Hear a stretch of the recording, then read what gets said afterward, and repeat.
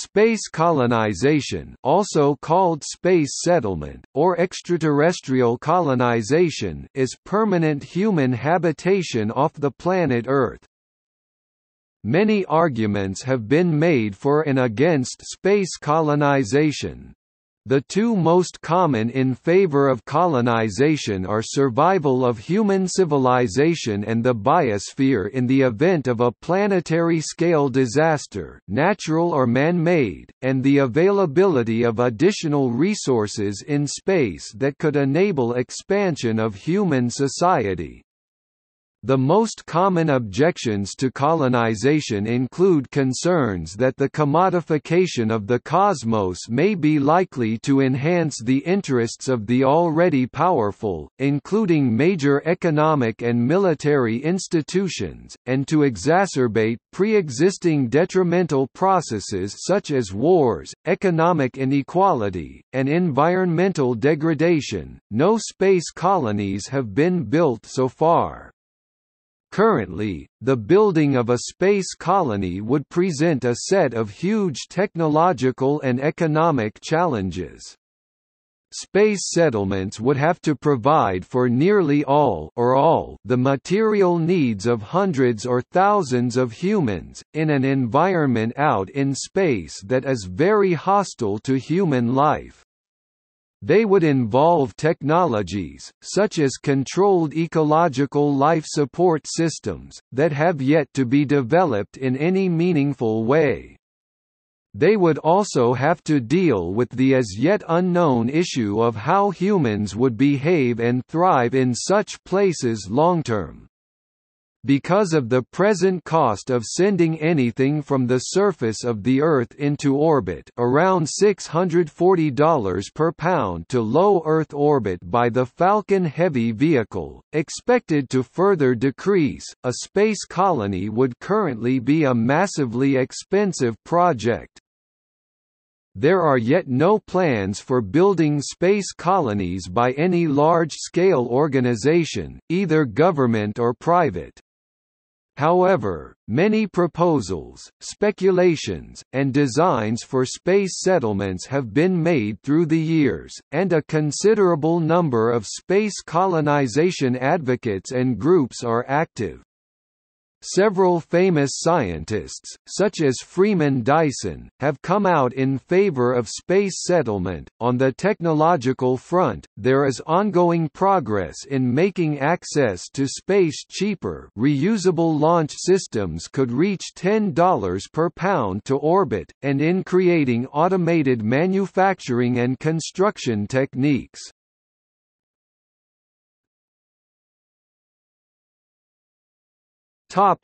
Reasons.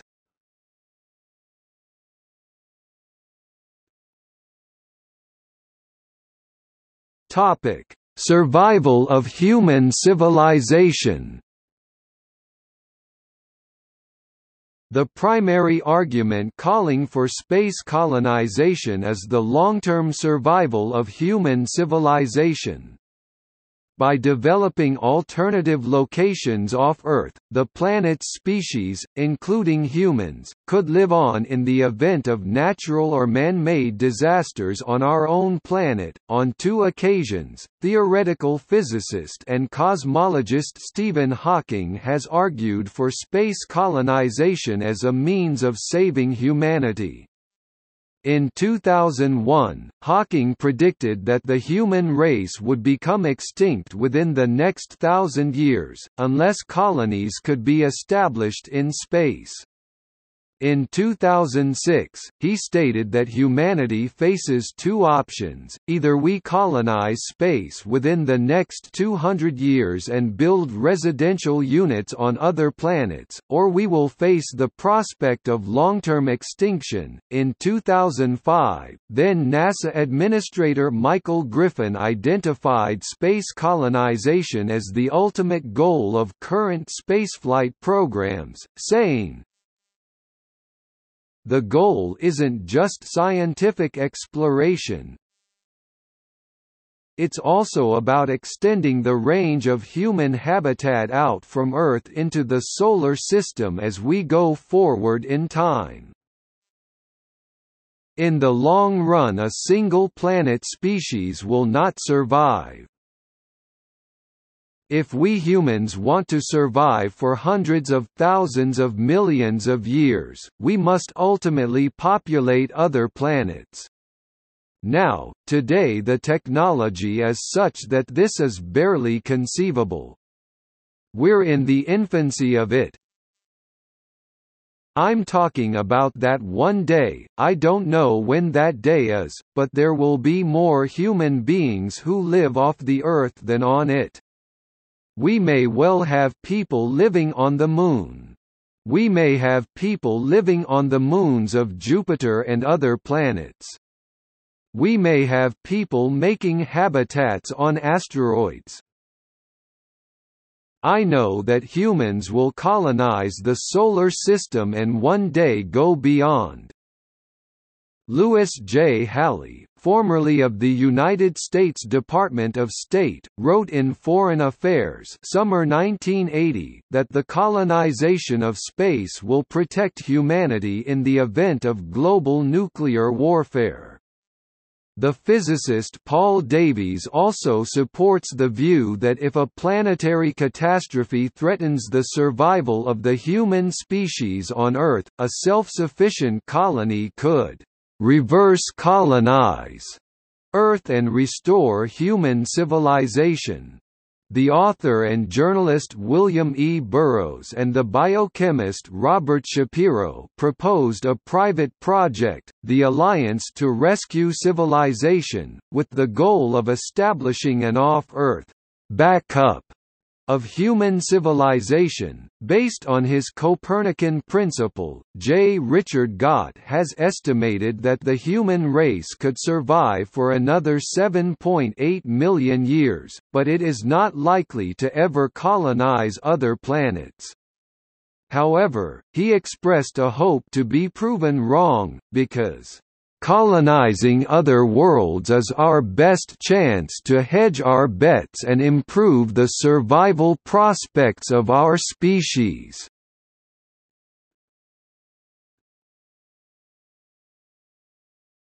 Topic: Vast resources in space.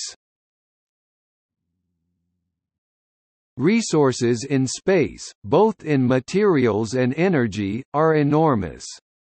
The Solar System alone has, according to different estimates, enough material and energy to support anywhere from several thousand to over 1 billion times that of the current Earth-based human population. Outside the Solar System, several 100 billion other planets in the Milky Way alone provide opportunities for both colonization and resource collection, though travel to any of them is impossible on any practical time scale without interstellar travel by use of generation ships or revolutionary new methods of travel, such as faster-than-light (FTL). Asteroid mining will also be a key player in space colonization. Water and materials to make structures and shielding can be easily found in asteroids. Instead of resupplying on Earth, mining and fuel stations need to be established on asteroids to facilitate better space travel. Optical mining is the term NASA uses to describe extracting materials from asteroids. NASA believes by using propellant derived from asteroids for exploration to the Moon, Mars, and beyond will save $100 billion. If funding and technology come sooner than estimated, asteroid mining might be possible within a decade. All these planets and other bodies offer a virtually endless supply of resources, providing limitless growth potential. Harnessing these resources can lead to much economic development.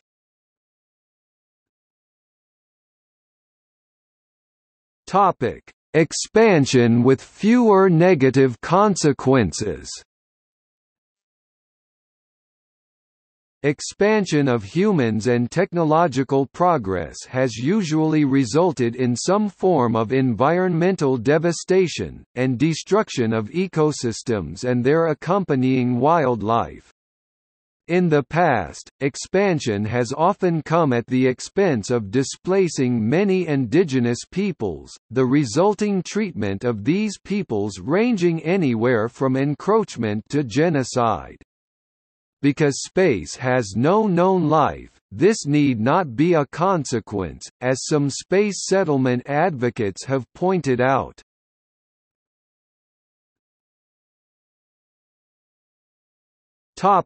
Alleviating overpopulation and resource demand.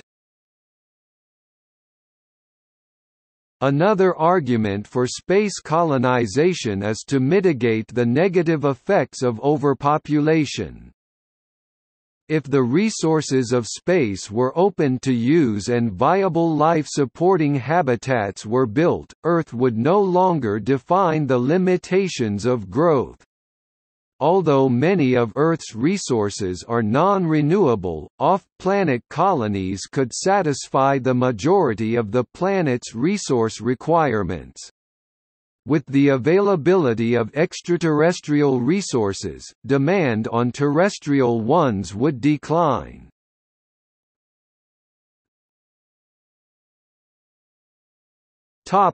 Other arguments.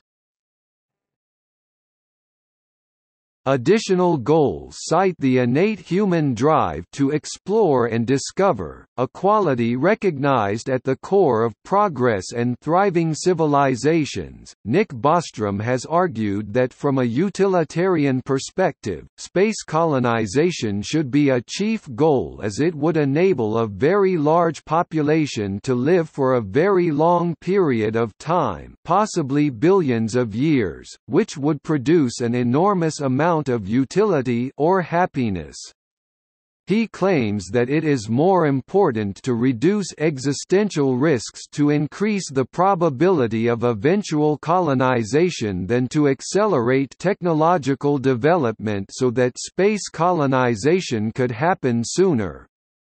In his paper, he assumes that the created lives will have positive ethical value despite the problem of suffering. In a 2001 interview with Freeman Dyson, J. Richard Gott and Sid Goldstein, they were asked for reasons why some humans should live in space. Their answers were: spread life and beauty throughout the universe, ensure the survival of our species, make money through new forms of space commercialization such as solar power satellites, asteroid mining, and space manufacturing, save the environment of Earth by moving people and industry into space.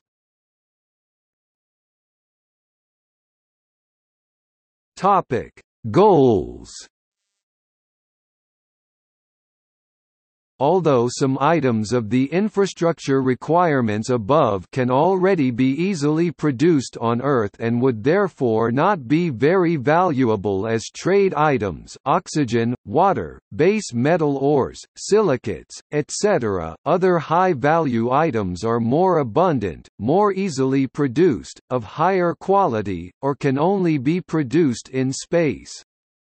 These would provide, over the long term, a very high return on the initial investment in space infrastructure. Some of these high-value trade goods include precious metals, gemstones, power, solar cells, ball bearings, semiconductors, and pharmaceuticals. The mining and extraction of metals from a small asteroid the size of 3,554 Amen or 6178-1986 Da, both small near-Earth asteroids, would be 30 times as much metal as humans have mined throughout history. A metal asteroid this size would be worth approximately $20 trillion at 2001 market price. Space colonization is seen as a long-term goal of some national space programs. Since the advent of the 21st-century commercialization of space, which saw greater cooperation between NASA and the private sector, several private companies have announced plans toward the colonization of Mars. Among entrepreneurs leading the call for space colonization are Elon Musk, Dennis Tito and Ba Lansdorp. The main impediments to commercial exploitation of these resources are the very high cost of initial investment, the very long period required for the expected return on those investments, the Eros project plans a 50-year development, and the fact that the venture has never been carried out before. The high-risk nature of the investment. Major governments and well-funded corporations have announced plans for new categories of activities: space tourism and hotels, prototype space-based solar power satellites, heavy-lift boosters and asteroid mining, that create needs and capabilities for humans to be present in space.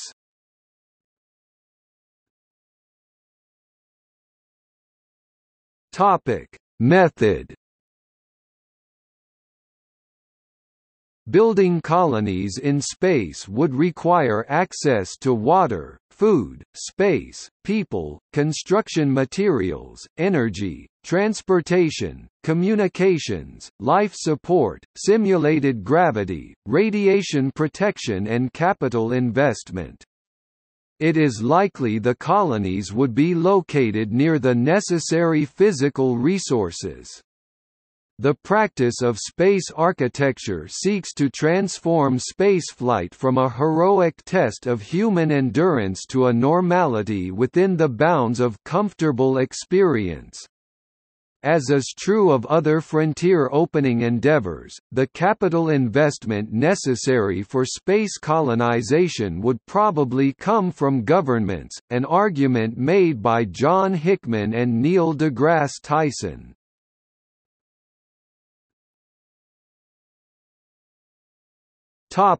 Materials. Colonies on the Moon, Mars, or asteroids could extract local materials. The Moon is deficient in volatiles such as argon, helium and compounds of carbon, hydrogen and nitrogen. The LCROSS impactor was targeted at the Cabeus crater, which was chosen as having a high concentration of water for the Moon. A plume of material erupted in which some water was detected. Mission Chief Scientist Anthony Colaprete estimated that the Cabeus crater contains material with 1% water or possibly more. Water ice should also be in other permanently shadowed craters near the lunar poles. Although helium is present only in low concentrations on the Moon, where it is deposited into regolith by the solar wind, an estimated 1 million tons of He3 exists overall. It also has industrially significant oxygen, silicon, and metals such as iron, aluminum, and titanium. Launching materials from Earth is expensive, so bulk materials for colonies could come from the Moon, a near-Earth object (NEO), Phobos, or Deimos. The benefits of using such sources include, a lower gravitational force, no atmospheric drag on cargo vessels, and no biosphere to damage. Many NEOs contain substantial amounts of metals. Underneath a drier outer crust, much like oil shale, some other NEOs are inactive comets which include billions of tons of water ice and kerogen hydrocarbons, as well as some nitrogen compounds. Farther out, Jupiter's Trojan asteroids are thought to be rich in water ice and other volatiles. Recycling of some raw materials would almost certainly be necessary.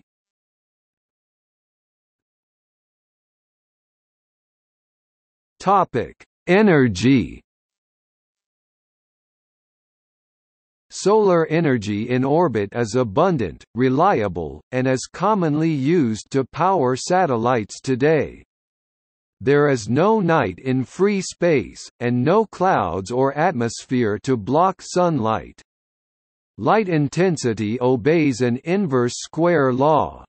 So the solar energy available at distance d from the Sun is E equals 1367, d2 with m2, where d is measured in astronomical units and 1367 watts per square meter is the energy available at the distance of Earth's orbit from the Sun, 1 astronomical unit. In the weightlessness and vacuum of space, high temperatures for industrial processes can easily be achieved in solar ovens with huge parabolic reflectors made of metallic foil with very lightweight support structures.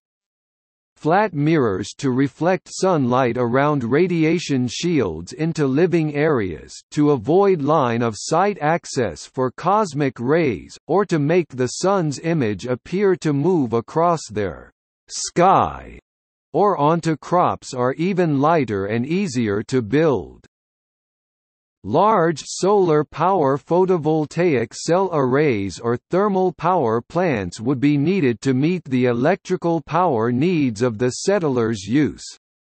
In developed parts of Earth, electrical consumption can average 1 kilowatt/person or roughly 10 megawatt-hours per person per year. These power plants could be at a short distance from the main structures if wires are used to transmit the power, or much farther away with wireless power transmission.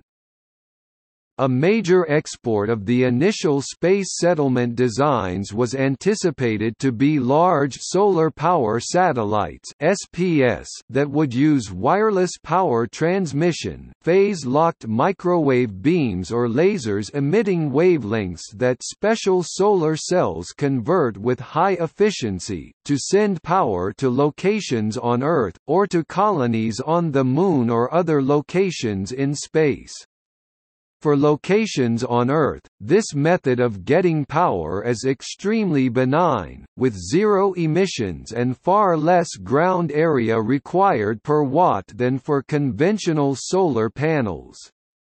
Once these satellites are primarily built from lunar or asteroid-derived materials, the price of SPS electricity could be lower than energy from fossil fuel or nuclear energy. Replacing these would have significant benefits such as the elimination of greenhouse gases and nuclear waste from electricity generation.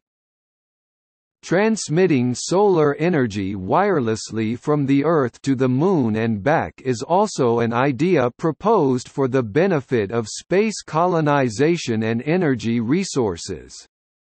Physicist Dr. David Criswell, who worked for NASA during the Apollo missions, came up with the idea of using power beams to transfer energy from space.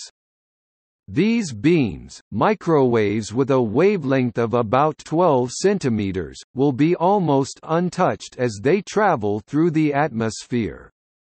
They can also be aimed at more industrial areas to keep away from humans or animal activities. This will allow for safer and more reliable methods of transferring solar energy. In 2008, scientists were able to send a 20-watt microwave signal from a mountain in Maui to the island of Hawaii. Since then, JAXA and Mitsubishi has teamed up on a $21 billion project in order to place satellites in orbit which could generate up to 1 gigawatt of energy. These are the next advancements being done today in order to make energy be transmitted wirelessly for space-based solar energy. However, the value of SPS power delivered wirelessly to other locations in space will typically be far higher than to Earth. Otherwise, the means of generating the power would need to be included with these projects and pay the heavy penalty of Earth launch costs. Therefore, other than proposed demonstration projects for power delivered to Earth, the first priority for SPS electricity is likely to be locations in space, such as communications satellites, fuel depots or orbital tugboat boosters transferring cargo and passengers between low Earth orbit (LEO) and other orbits such as geosynchronous orbit (GEO), lunar orbit or highly eccentric Earth orbit (HEEO). The system will also rely on satellites and receiving stations on Earth to convert the energy into electricity. Because of this, energy can be transmitted easily from dayside to nightside, meaning power is reliable 24/7. Nuclear power is sometimes proposed for colonies located on the Moon or on Mars, as the supply of solar energy is too discontinuous in these locations. The Moon has nights of 2 Earth weeks in duration. Mars has nights, relatively high gravity, and an atmosphere featuring large dust storms to cover and degrade solar panels.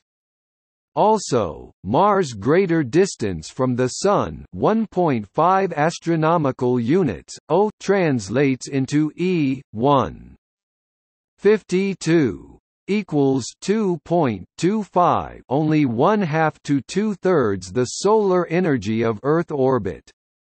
Another method would be transmitting energy wirelessly to the lunar or Martian colonies from solar power satellites (SPSs), as described above. The difficulties of generating power in these locations make the relative advantages of SPSs much greater there than for power beamed to locations on Earth. In order to also be able to fulfill the requirements of a moon base and energy to supply life support, maintenance, communications, and research, a combination of both nuclear and solar energy will be used in the first colonies, for both solar thermal and nuclear power generation in airless environments, such as the Moon and space, and to a lesser extent the very thin Martian atmosphere. One of the main difficulties is dispersing the inevitable heat generated. This requires fairly large radiator areas.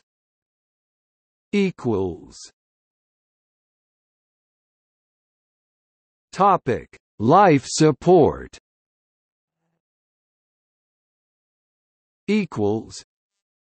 In space settlements, a life support system must recycle or import all the nutrients without crashing. The closest terrestrial analog to space life support is possibly that of a nuclear submarine. Nuclear submarines use mechanical life support systems to support humans for months without surfacing, and this same basic technology could presumably be employed for space use. However, nuclear submarines run open loop, extracting oxygen from seawater, and typically dumping carbon dioxide overboard, although they recycle existing oxygen. Recycling of the carbon dioxide has been approached in the literature using the Sabatier process or the Bosch reaction.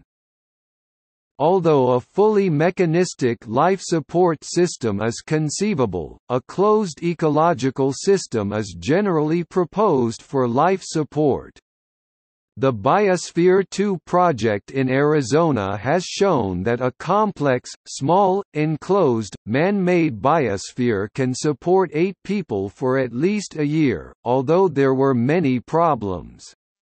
A year or so into the 2-year mission, oxygen had to be replenished, which strongly suggests that they achieved atmospheric closure. The relationship between organisms, their habitat and the non-Earth environment can be organisms and their habitat fully isolated from the environment. Examples include artificial biosphere, biosphere 2, life support system. Changing the environment to become a life-friendly habitat, a process called terraforming. Changing organisms to become more compatible with the environment, see genetic engineering, transhumanism, cyborg. A combination of the above technologies is also possible.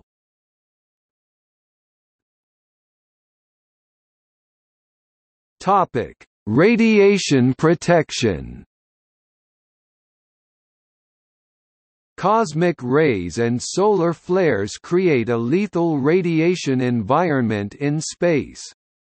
In Earth orbit, the Van Allen belts make living above the Earth's atmosphere difficult. To protect life, settlements must be surrounded by sufficient mass to absorb most incoming radiation. Unless magnetic or plasma radiation shields were developed, passive mass shielding of 4 metric tons per square meter of surface area will reduce radiation dosage to several MSV or less annually, well below the rate of some populated high natural background areas on Earth. This can be leftover material slag from processing lunar soil and asteroids into oxygen, metals, and other useful materials. However, it represents a significant obstacle to maneuvering vessels with such massive bulk, mobile spacecraft being particularly likely to use less massive active shielding. Inertia would necessitate powerful thrusters to start or stop rotation, or electric motors to spin 2 massive portions of a vessel in opposite senses. Shielding material can be stationary around a rotating interior.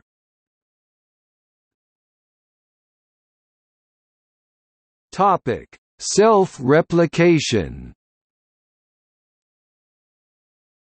Space manufacturing could enable self-replication. Some think it's the ultimate goal because it allows an exponential increase in colonies, while eliminating costs to and dependence on Earth. It could be argued that the establishment of such a colony would be Earth's first act of self-replication. Intermediate goals include colonies that expect only information from Earth, science, engineering, entertainment, and colonies that just require periodic supply of lightweight objects, such as integrated circuits, medicines, genetic material and tools.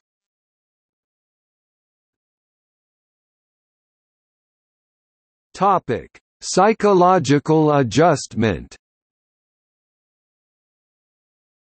The monotony and loneliness that comes from a prolonged space mission can leave astronauts susceptible to cabin fever or having a psychotic break. Moreover, lack of sleep, fatigue, and work overload can affect an astronaut's ability to perform well in an environment such as space where every action is critical.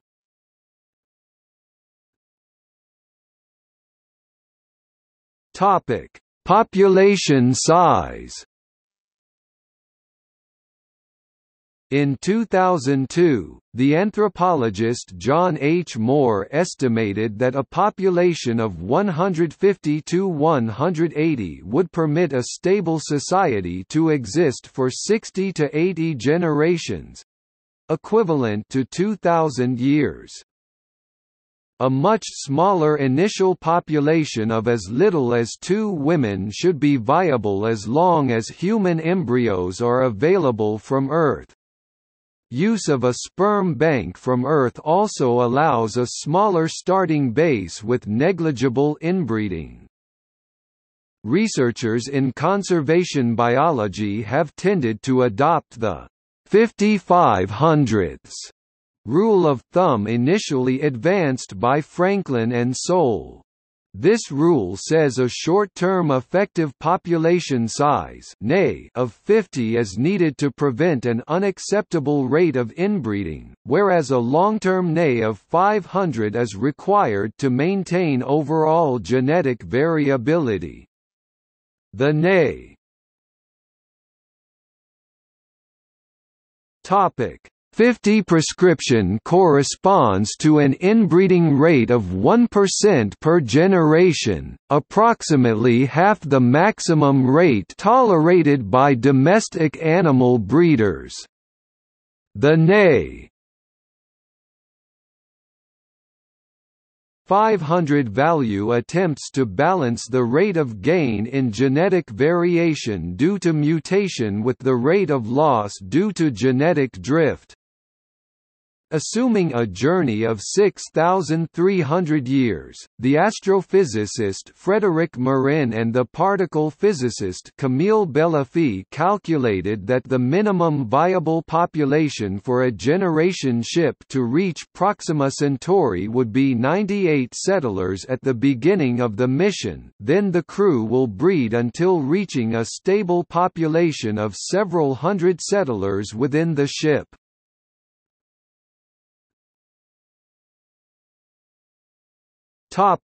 Money and currency. Experts have debated on the possible usage of money and currencies in societies that will be established in space. The quasi-universal intergalactic denomination, or QUID, is a physical currency made from a space-qualified polymer PTFE for interplanetary travelers. QUID was designed for the foreign exchange company Travelex by scientists from Britain's National Space Centre and the University of Leicester. Some researchers have proposed the usage of cryptocurrencies for money transactions in space colonies. Since using physical money in space will be a costly process, experts have explored the usage of blockchains to exchange value among inhabitants in a space colony.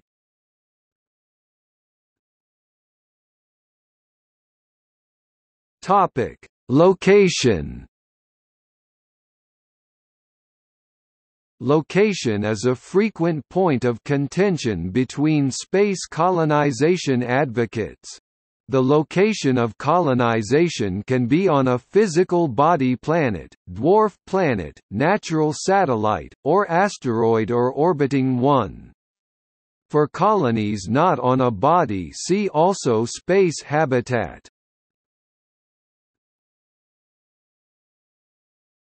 Topic: Near-Earth space.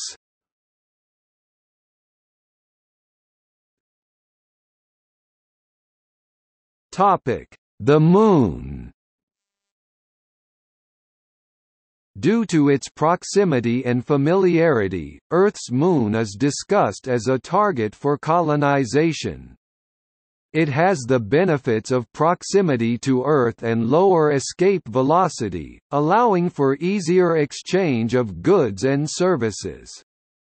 A drawback of the Moon is its low abundance of volatiles necessary for life such as hydrogen, nitrogen, and carbon. Water ice deposits that exist in some polar craters could serve as a source for these elements. An alternative solution is to bring hydrogen from near-Earth asteroids and combine it with oxygen extracted from lunar rock. The Moon's low surface gravity is also a concern, as it is unknown whether 1/6 of a gram is enough to maintain human health for long periods. The Moon's lack of atmosphere provides no protection from space radiation or meteoroids. The early Moon colonies may shelter in ancient lunar lava tubes to gain protection. The 2-week day-night cycle makes use of solar power more difficult.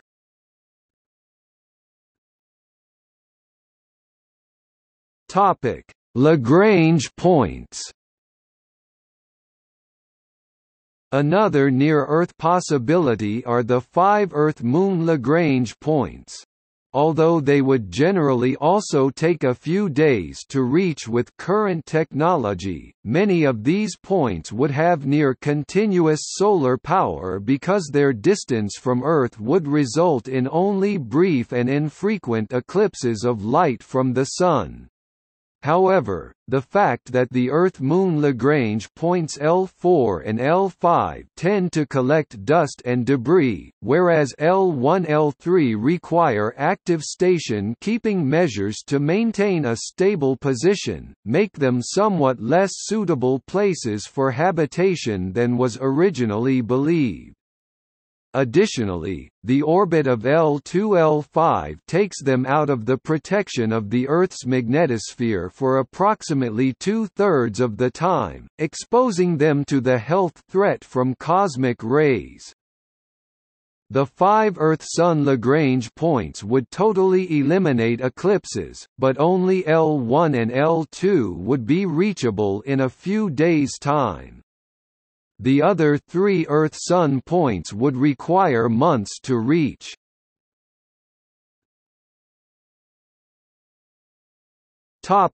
Other micro-G orbits. See space habitat.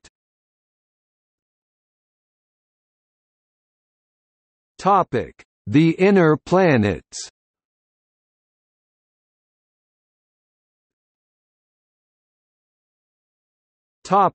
Mercury.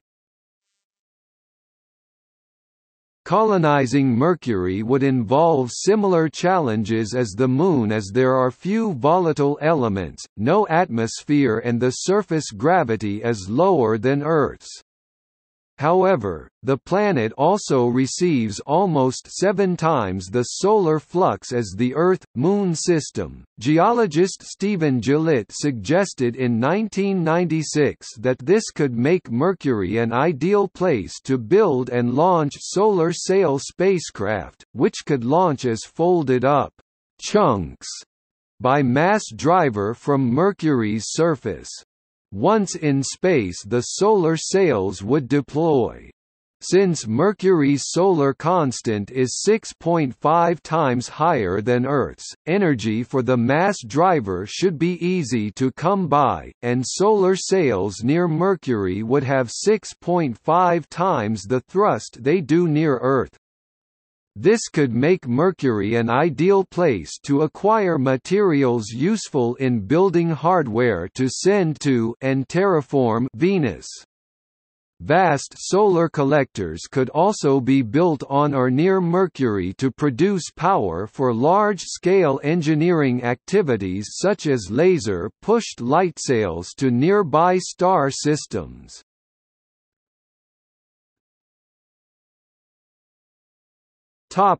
Venus.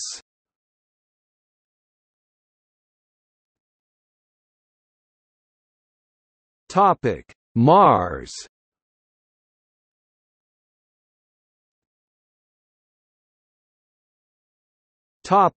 Asteroid belt. Colonization of asteroids would require space habitats. The asteroid belt has significant overall material available, the largest object being Ceres, although it is thinly distributed as it covers a vast region of space.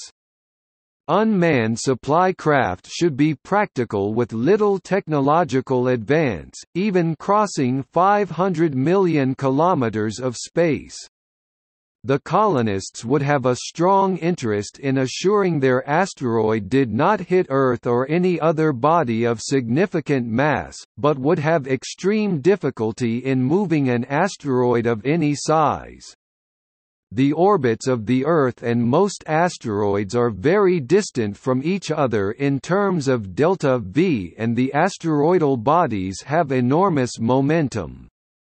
Rockets or mass drivers can perhaps be installed on asteroids to direct their path into a safe course.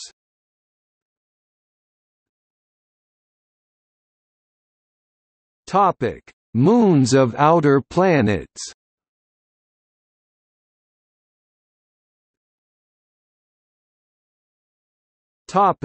Jovian moons, Europa, Callisto and Ganymede. The Artemis project designed a plan to colonize Europa, one of Jupiter's moons.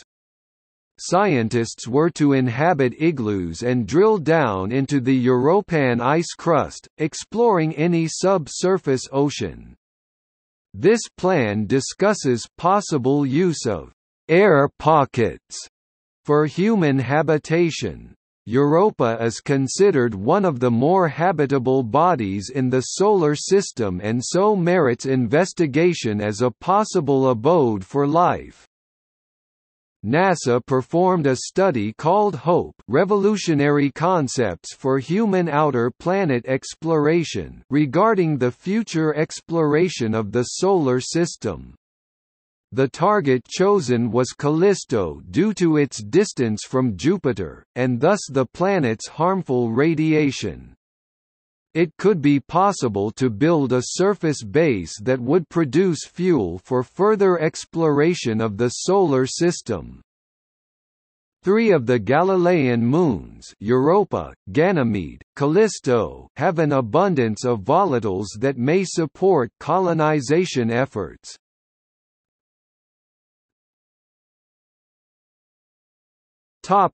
Moons of Saturn, Titan, Enceladus, and others. Titan is suggested as a target for colonization, because it is the only moon in the Solar System to have a dense atmosphere and is rich in carbon-bearing compounds. Titan has ice water and large methane oceans. Robert Zubrin identified Titan as possessing an abundance of all the elements necessary to support life, making Titan perhaps the most advantageous locale in the outer Solar System for colonization, and saying, "In certain ways, Titan is the most hospitable extraterrestrial world within our Solar System for human colonization." Enceladus is a small, icy moon orbiting close to Saturn, notable for its extremely bright surface and the geyser-like plumes of ice and water vapor that erupt from its southern polar region. If Enceladus has liquid water, it joins Mars and Jupiter's moon Europa as one of the prime places in the Solar System to look for extraterrestrial life and possible future settlements. Other large satellites, Rhea, Iapetus, Dione, Tethys, and Mimas, all have large quantities of volatiles, which can be used to support settlements.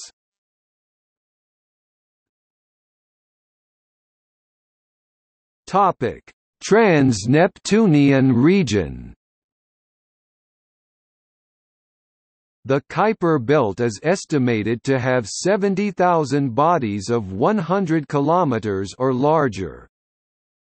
Freeman Dyson has suggested that within a few centuries human civilization will have relocated to the Kuiper belt. The Oort cloud is estimated to have up to 1 trillion comets.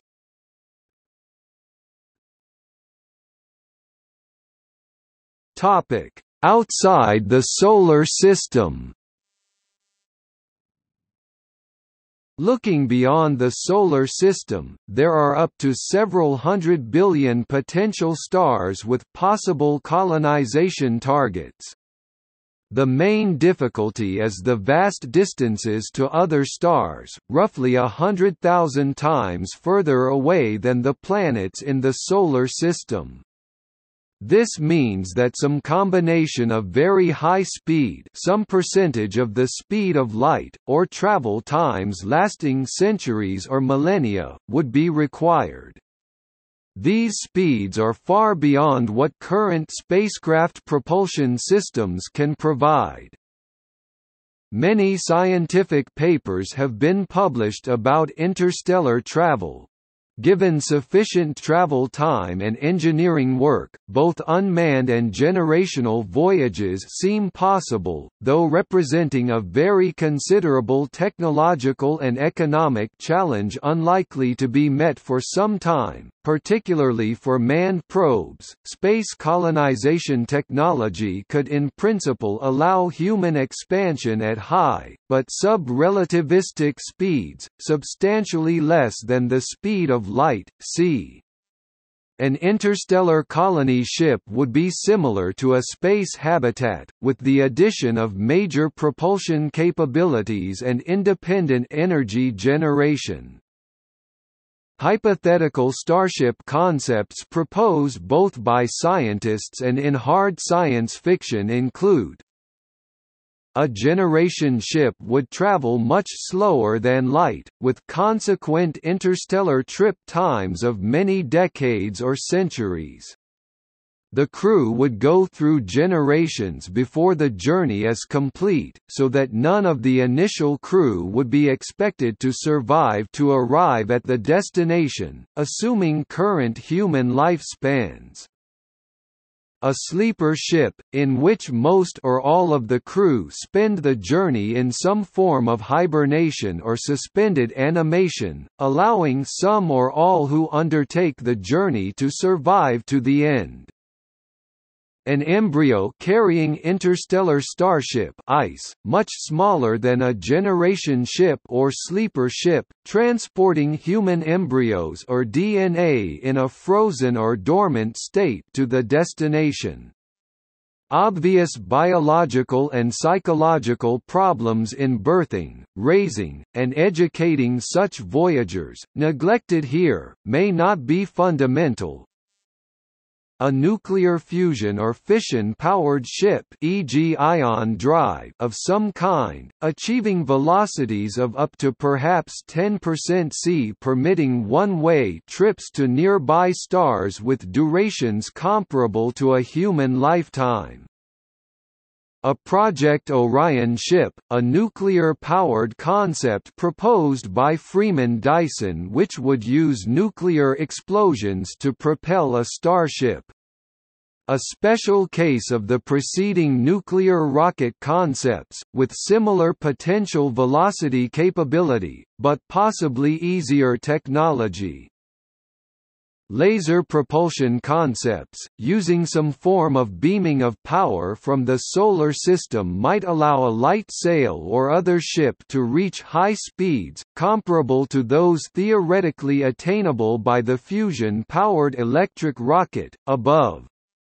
These methods would need some means, such as supplementary nuclear propulsion, to stop at the destination, but a hybrid light sail for acceleration, fusion electric for deceleration system might be possible. The above concepts all appear limited to high, but still sub-relativistic speeds, due to fundamental energy and reaction mass considerations, and all would entail trip times which might be enabled by space colonization technology, permitting self-contained habitats with lifetimes of decades to centuries. Yet human interstellar expansion at average speeds of even 0.1% of c would permit settlement of the entire galaxy in less than one-half of a galactic rotation period of approximately 250 million years, which is comparable to the timescale of other galactic processes. Thus, even if interstellar travel at near-relativistic speeds is never feasible, which cannot be clearly determined at this time, the development of space colonization could allow human expansion beyond the Solar System without requiring technological advances that cannot yet be reasonably foreseen. This could greatly improve the chances for the survival of intelligent life over cosmic timescales, given the many natural and human-related hazards that have been widely noted. If humanity does gain access to a large amount of energy, on the order of the mass energy of entire planets, it may eventually become feasible to construct Alcubierre drives. These are one of the few methods of superluminal travel which may be possible under current physics. However, it is probable that such a device could never exist, due to the fundamental challenges posed. For more on this, see difficulties of making and using an Alcubierre drive.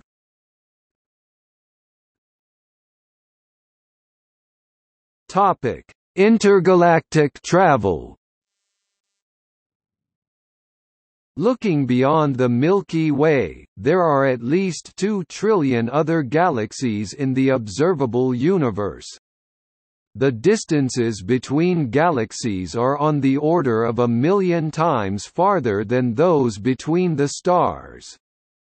Because of the speed of light limit on how fast any material objects can travel in space, intergalactic travel would either have to involve voyages lasting millions of years, or a possible faster-than-light propulsion method based on speculative physics, such as the Alcubierre drive. There are, however, no scientific reasons for stating that intergalactic travel is impossible in principle.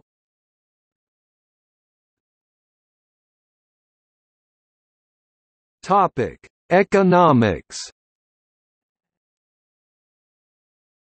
Space colonization can roughly be said to be possible when the necessary methods of space colonization become cheap enough, such as space access by cheaper launch systems, to meet the cumulative funds that have been gathered for the purpose, in addition to estimated profits from commercial use of space.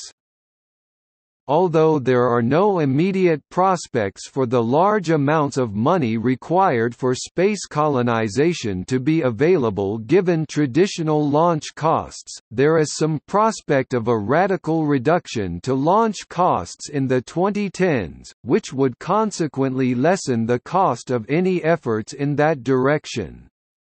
With a published price of $56.5 million per launch of up to 13,150 kilograms (28,990 pounds) payload to low Earth orbit, SpaceX Falcon 9 rockets are already the cheapest in the industry.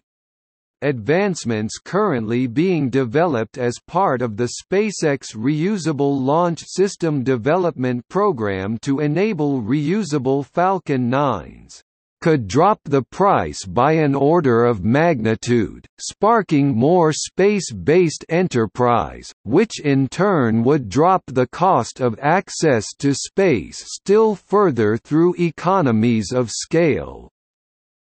If SpaceX is successful in developing the reusable technology, it would be expected to have a major impact on the cost of access to space and change the increasingly competitive market in space launch services. The President's Commission on Implementation of United States Space Exploration Policy suggested that an inducement prize should be established, perhaps by government, for the achievement of space colonization, for example by offering the prize to the first organization to place humans on the Moon and sustain them for a fixed period before they return to Earth.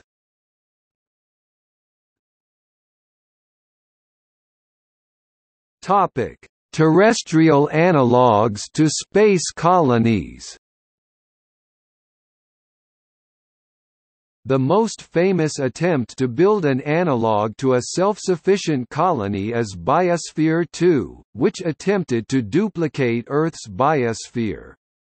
BIOS 3 is another closed ecosystem, completed in 1972 in Krasnoyarsk, Siberia. Many space agencies build test beds for advanced life support systems, but these are designed for long-duration human spaceflight, not permanent colonization. Remote research stations in inhospitable climates, such as the Amundsen-Scott South Pole Station or Devon Island Mars Arctic Research Station, can also provide some practice for off-world outpost construction and operation.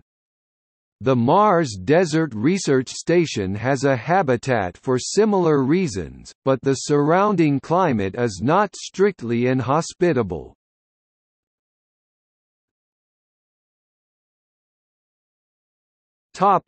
History.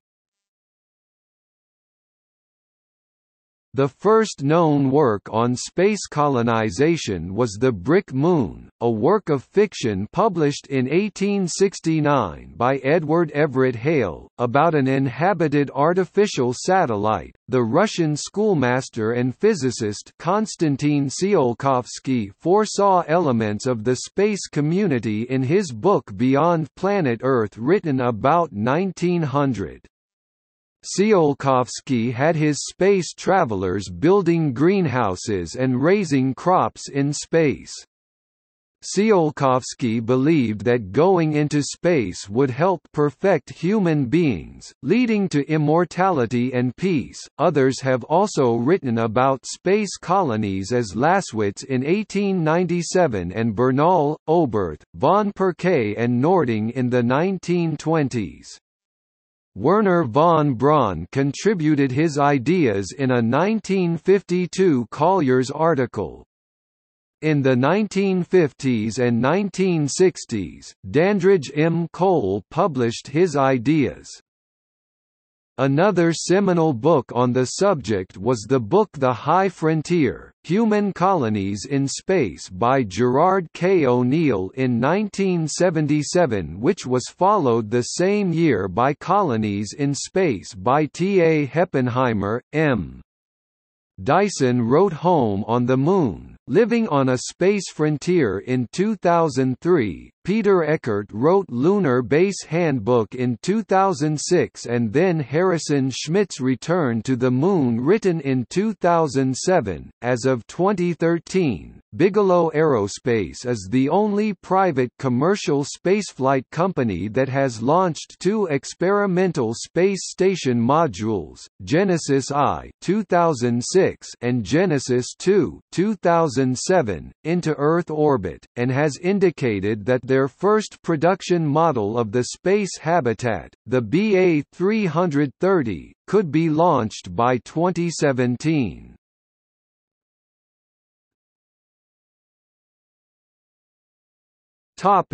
Planetary protection. Robotic spacecraft to Mars are required to be sterilized, to have at most 300,000 spores on the exterior of the craft, and more thoroughly sterilized if they contact special regions containing water, otherwise there is a risk of contaminating not only the life detection experiments but possibly the planet itself. It is impossible to sterilize human missions to this level, as humans are host to typically 100 trillion microorganisms of thousands of species of the human microbiome, and these cannot be removed while preserving the life of the human. Containment seems the only option, but it is a major challenge in the event of a hard landing, i.e. crash. There have been several planetary workshops on this issue, but with no final guidelines for a way forward yet. Human explorers would also be vulnerable to back contamination to Earth if they become carriers of microorganisms.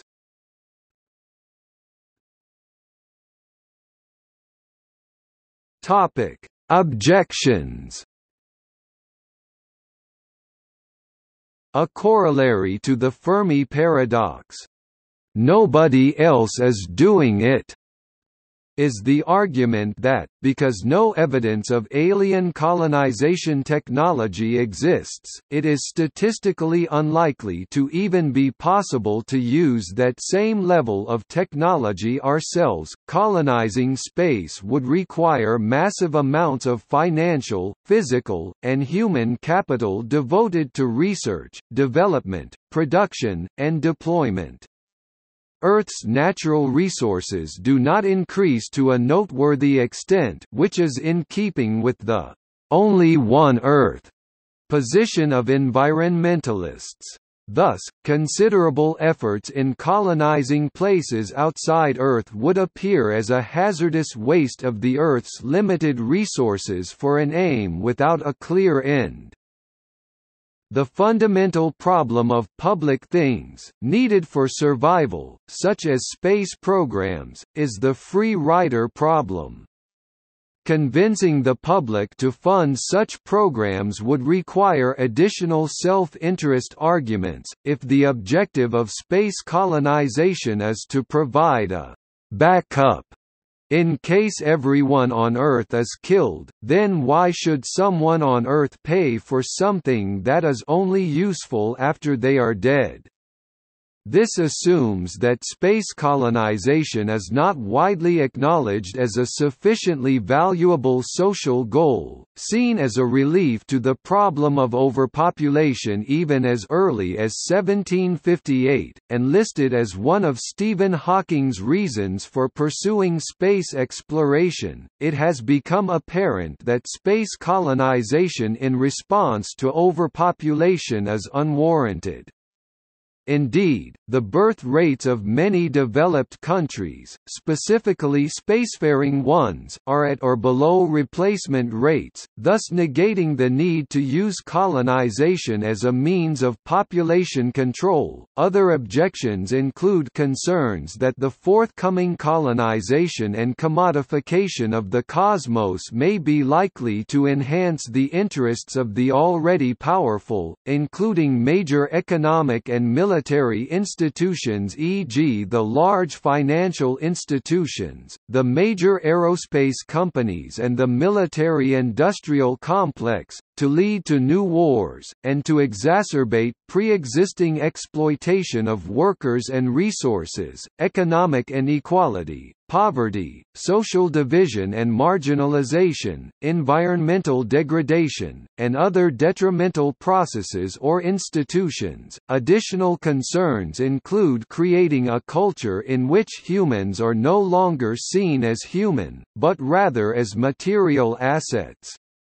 The issues of human dignity, morality, philosophy, culture, bioethics, and the threat of megalomaniac leaders in these new societies would all have to be addressed in order for space colonization to meet the psychological and social needs of people living in isolated colonies. As an alternative or addendum for the future of the human race, many science fiction writers have focused on the realm of the inner space, that is, the computer-aided exploration of the human mind and human consciousness, possibly en route developmentally to a Matryoshka brain. Robotic exploration is proposed as an alternative to gain many of the same scientific advantages without the limited mission duration and high cost of life support and return transportation involved in manned missions. However, there are vast scientific domains that cannot be addressed with robots, especially biology in specific atmospheric and gravitational environments and human sciences in space. Another concern is the potential to cause interplanetary contamination on planets that may harbor hypothetical extraterrestrial life.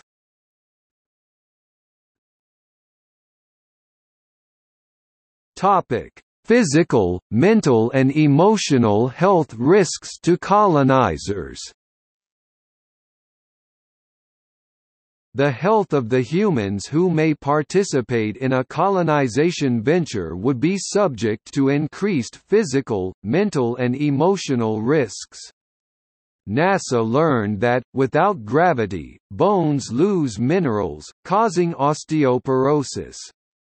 Bone density may decrease by 1% per month, which may lead to a greater risk of osteoporosis-related fractures later in life. Fluid shifts towards the head may cause vision problems. NASA found that isolation in closed environments aboard the International Space Station led to depression, sleep disorders, and diminished personal interactions, likely due to confined spaces and the monotony and boredom of long space flight. Circadian rhythm may also be susceptible to the effects of space life due to the effects on sleep of disrupted timing of sunset and sunrise.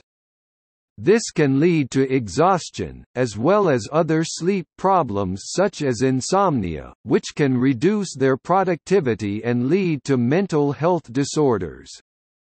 High-energy radiation is a health risk that colonizers would face, as radiation in deep space is deadlier than what astronauts face now in low Earth orbit.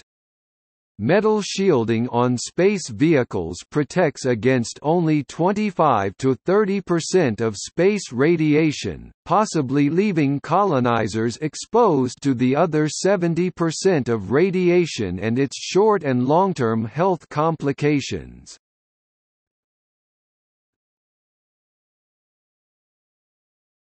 Topic: Solutions to health risks. Although there are many physical, mental, and emotional health risks for future colonizers and pioneers, solutions have been proposed to correct these problems.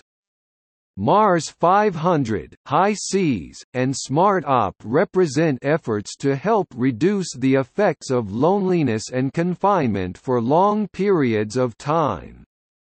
Keeping contact with family members, celebrating holidays, and maintaining cultural identities all had an impact on minimizing the deterioration of mental health.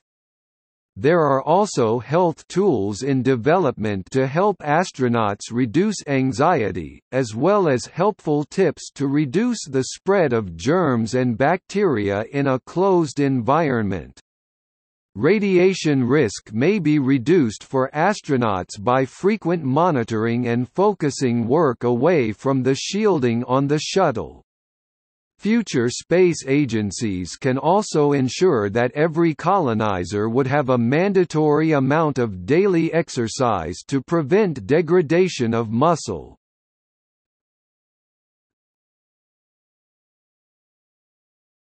Topic: Involved organizations. Organizations that contribute to space colonization include: the Space Studies Institute funds the study of space habitats, especially so-called O'Neill cylinders. The National Space Society is an organization with the vision of people living and working in thriving communities beyond the Earth. The NSS also maintains an extensive library of full-text articles and books on space settlement. The Space Frontier Foundation performs space advocacy including strong free market, capitalist views about space development. The Living Universe Foundation has a detailed plan in which the entire galaxy is colonized. The Mars Society promotes Robert Zubrin's Mars Direct Plan and the settlement of Mars. The Planetary Society is the largest space interest group, but has an emphasis on robotic exploration and the search for extraterrestrial life. The Space Settlement Institute is searching for ways to make space colonization happen in our lifetimes. SpaceX is developing extensive spaceflight transportation infrastructure with the express purpose of enabling long-term human settlement of Mars. Initial flight testing of the first test article, a low-altitude, low-velocity version of their Starship spacecraft, is expected to begin in second quarter 2019. Students for the Exploration and Development of Space (SEDS) is a student organization founded in 1980 at MIT and Princeton. Foresight Nanotechnology Institute, guiding nanotechnology research to improve fuels, smart materials, uniforms and environments for the pursuit of space exploration and colonization. The Alliance to Rescue Civilization plans to establish backups of human civilization on the Moon and other locations away from Earth. The Artemis project plans to set up a private lunar surface station. 3. The British Interplanetary Society promotes ideas for the exploration and utilization of space, including a Mars colony, future propulsion systems, see Project Daedalus, terraforming, and locating other habitable worlds. Registration required. In June 2013, the BIS began a project to re-examine the space colony studies of the 1970s and revise them in view of advances made since then. Asgardia Nation, an organization searching to circumvent limitations placed by Outer Space Treaty. The Cyprus Space Exploration Organization (CSEO) promotes space exploration and colonization, and fosters collaboration in space.